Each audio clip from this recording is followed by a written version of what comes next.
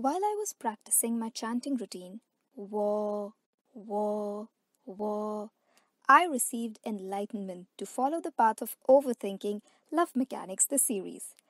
Welcome to all you overthinkers, thinkers, and non thinkers as we overthink episode 3 of Love Mechanics, which is going to be in 2 parts. Hello, let's begin, guys. Just like episode 1 and 2, episode 3 is essentially the same story as Ian of Love Mechanics, but a more detailed version of the dynamics of the relationship between Mark and V. Episode 3 broke my heart so many times. It begins with Mark waking up V, who is sleeping on the sofa in his room. V rushes back to Ploy's dorm thinking that she might be worried about him, only to find out that she hasn't returned and is working on her report at her friend's place.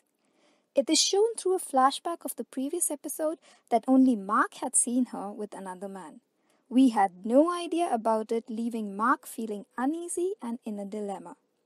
In the next few scenes, V seems to be enjoying his newfound closeness and interactions with Mark and wants to spend more time with him.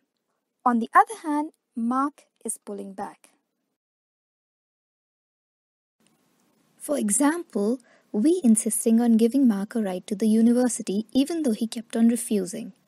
V wanting to have a meal with Mark and Mark refusing again.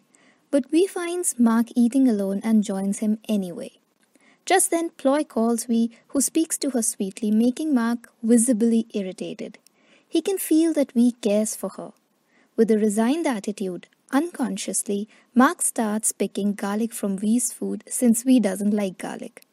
He realizes what he's doing only when V teases him about it. There's an understated sweetness about the garlic picking scene that War brings in with his natural and effortless acting. But right after that, he tells V to stop doing all of this just because he feels responsible, followed by a very good dialogue where he says people are together because of love, not responsibility. He proceeds to give V a reality check, reminding him that Mark is the one who was following V's friend and that V hates him. And that now he isn't following Bar anymore, we should stop following him as well. And goes ahead to deliver the biggest blow.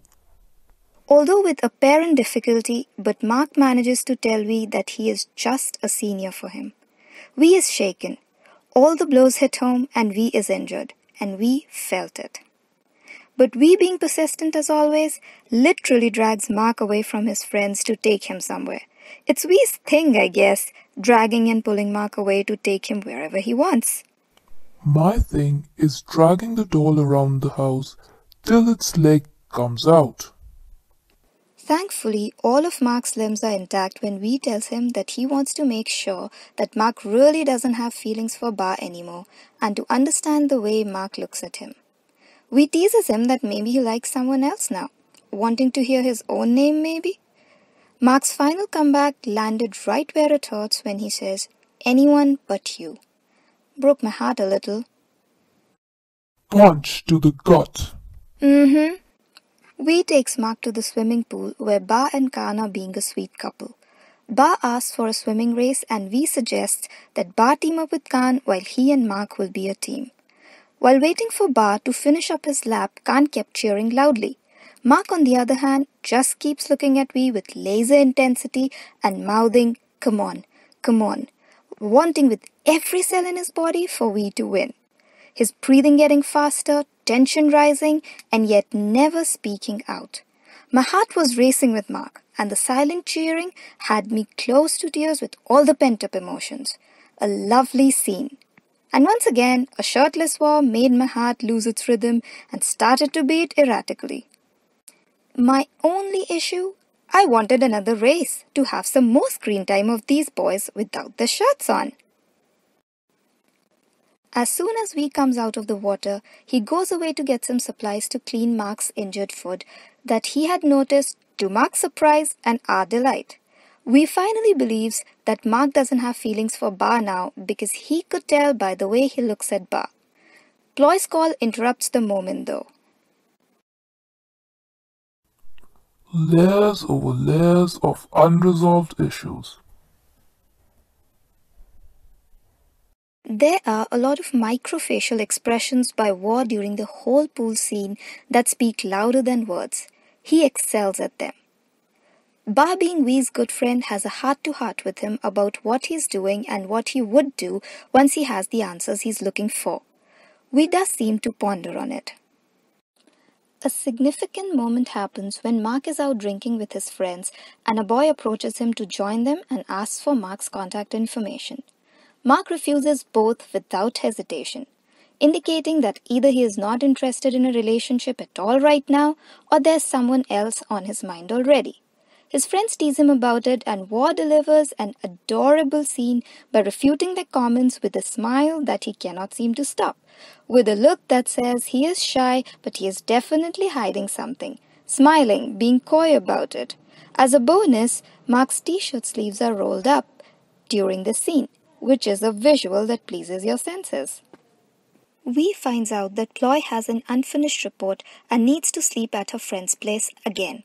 He is supportive, but he is sad as well. Meanwhile, Mark sees Ploy with the other guy again. In his rising dilemma, he asks his senior, who is Vee's friend, about their relationship, to gauge if Ploy could be cheating. The very next time when they are alone in the university waiting for the rain to stop, Mark once again tells Vee that they shouldn't spend time together.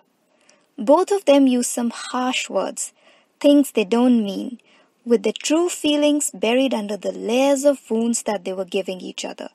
It is so obvious that they are uttering these words with difficulty, but they do anyway.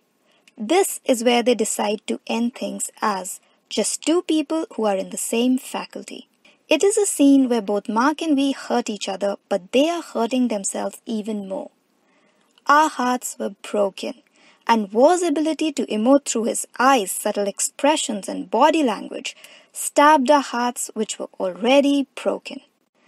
After all was said and done, Vee insisted on giving Mark his umbrella, as it was still raining. Needed some biscuits to cheer me up. Both of them were in such despair that they reached home all wet anyway. The episode gets heated up and more intense after this, and so does our recap. Thank you for watching part 1 of the video. To watch the recap of the rest of the episode, click part 2 right here on the screen. See you there!